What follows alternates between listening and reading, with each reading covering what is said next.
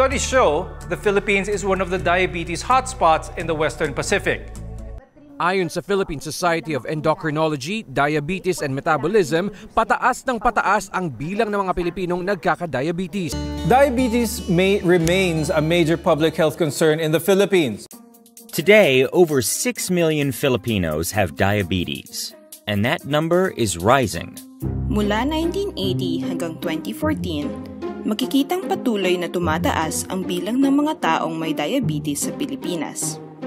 Ayon sa Department of Health noong 2019, maaaring 7 milyong Pilipino na ang may diabetes. Ang mga karaniwang naapektuhan ng diabetes ay mga lalaking 30 hanggang 69 na taong gulang. Base naman sa datos ng World Health Organization noong 2018, 4.19% ng mga mortalidad na naitala sa bansa ay dulot ng diabetes. Sa kasalukuyan, ito ang ika-5 na nangungunang sanhi ng kamatayan sa bansa.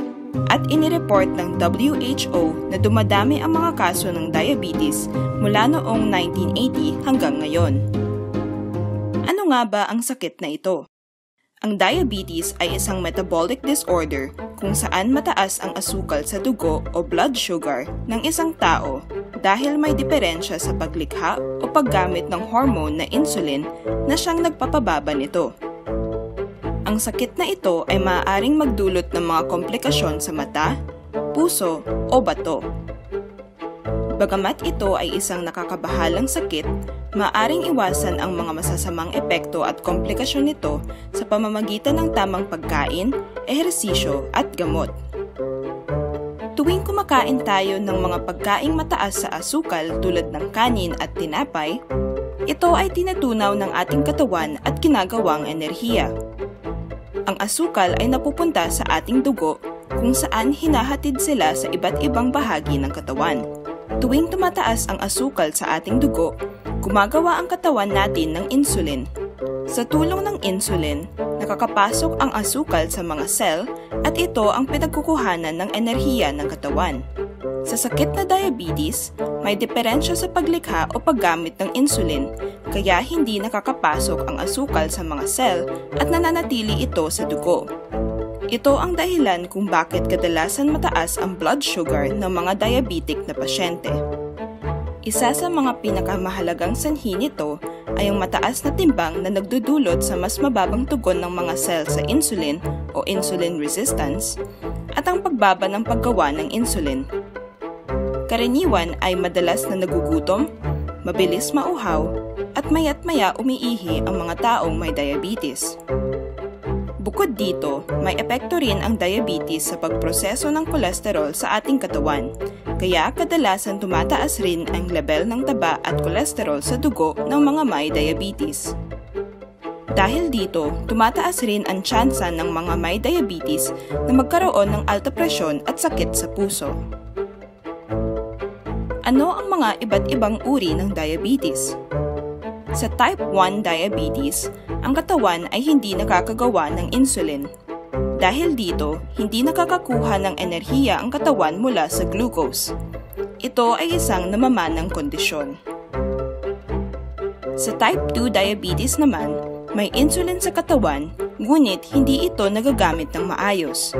Ito ang pinakakaraniwang uri ng diabetes. Ang mataas na timbang, pagkain ng matataba at matatamis, at kulang na pag-eehersisyo ay ilang mga salik na nagdudulot sa type 2 diabetes. Mayroon ding tinatawag na gestational diabetes, kung saan nagkakaroon ng diabetes ang isang buntis. Ito ay isang karaniwang komplikasyon na nakakaapekto ng halos 14% ng mga buntis dito sa Pilipinas. Ang sanggol ay naapektuhan rin at sila'y lumalabas na napakalaki at napakabigat kumpara sa normal na bagong panganak na sanggol. Tumataas rin ang tsansang magkaroon ang nanay ng diabetes pagkatapos ng kanyang pagbubuntis. Dahil dito, kinakailangan ang maagap na pagpapatingin at pagpapagamot upang mapigilan ang mga komplikasyon na ito. Paano nakokontrol ang diabetes at iwasan ang mga komplikasyon nito? Sa kasalukuyan, wala pang lunas para sa diabetes, Ngunit mayroon ng iba't ibang gamot upang maibsan ang mga sintomas at maagapan ang paglala nito. Iba-iba ang epekto ng mga gamot na ito. Maaaring ipababa ang paggawa ng asukal ng ating atay, gawing mas sensitibo ang katawan sa epekto ng insulin, o tulungan ang katawan sa paggawa ng insulin mismo. Gayunpaman, hindi sapat ang gamot upang maiwasan ang mga masasamang epekto ng diabetes. Kailangan itong sabayan ng wastong pagkain at sapat na ehersisyo upang kontrolin ang level ng asukal at taba sa dugo at panatiliin ang tamang timbang at presyon. Isang mainam na gabay sa tamang pagkain ay ang pinggang Pinoy. Ayon dito, dapat kalahati ng iyong plato ay sariwang prutas at gulay. Sangkapat ay para sa mga carbohydrates tulad ng kanin o noodles, at ang natitirang sangkapat ay para sa mga protina tulad ng karne o isda. Bukod sa pinggang Pinoy, may ilang mahalagang panuntunan din na dapat sundin ng mga taong may diabetes. Una, bawasan ang pagkain ng mga matatamis o mga pagkaing maraming asukal. Dahil nga nahihirapan ang katawan ng mga diabetic sa pagproseso ng asukal, kailangan limitahan ang mga pagkaing maraming asukal tulad ng puting kanin at tinapay, tsokolate, biskwit, cake at soft drinks. Ugaliin ang pagkain ng sariwang prutas at gulay at ang pagkain ng mas masustansyang alternatibo katulad ng brown rice o whole wheat na tinapay.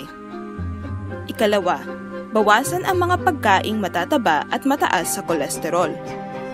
Dahil naapektuhan din ng diabetes ang pagproseso ng kolesterol sa ating katawan, mainam na iwasan ito upang mapigilan ang pagkakaroon ng mga komplikasyon, katulad ng sakit sa puso.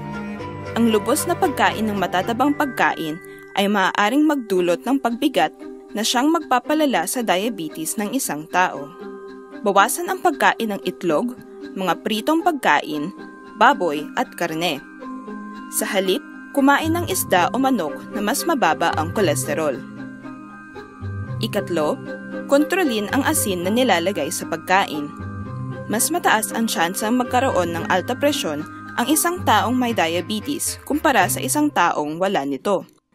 Sa pagbabawas ng maaalat na pagkain ay maaaring mapigilan ang pagkakaroon ng alta presyon. Sa isang araw, isang kutsaritang asin lamang ang dapat gamitin sa pagluto. Maaari din bawasan ang pagkain ng tuyo, chichirya at delatang pagkain. Limitahan din ang paggamit ng bagoong at patis sa pagluto. Ika-4, iwasan ang pag-inom ng alak at paninigarilyo. Ang pag-inom ng maraming alak at paninigarilyo ay maaaring magpalala ng diabetes. Maaaring maapektuhan ng alkohol ang bahagi ng katawan na gumagawa ng insulin at lalong bumaba ang insulin sa katawan.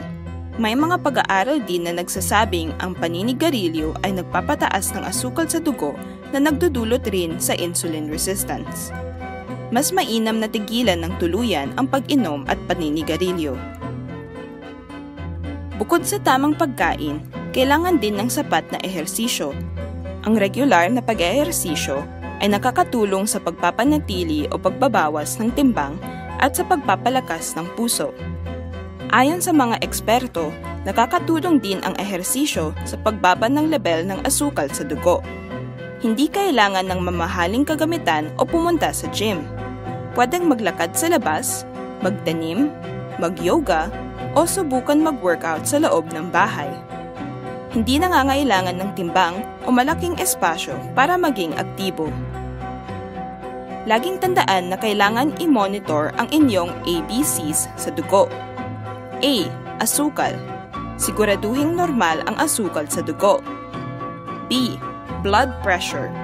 Tingnan kung ang inyong presyon ay mas mababa sa 120/80. At C. Cholesterol. Kinakailangan na mababa ang mga ito upang maiwasan ang mga komplikasyon sa puso at bato. Mga pagtaas na antas ng inyong ABC ay maaaring maging sanhi ng atake sa puso, stroke, o pinsala sa inyong mga bato. Katakot-takot man ang mga komplikasyon ng diabetes, laging tandaan na kaya itong kontrolin at agapan. Araw-arawin ang pag-inom ng gamot, huwag kakalimutan ang pagkain ng masustansya at pag-ehersisyo, at laging siguraduhing normal ang ABCs.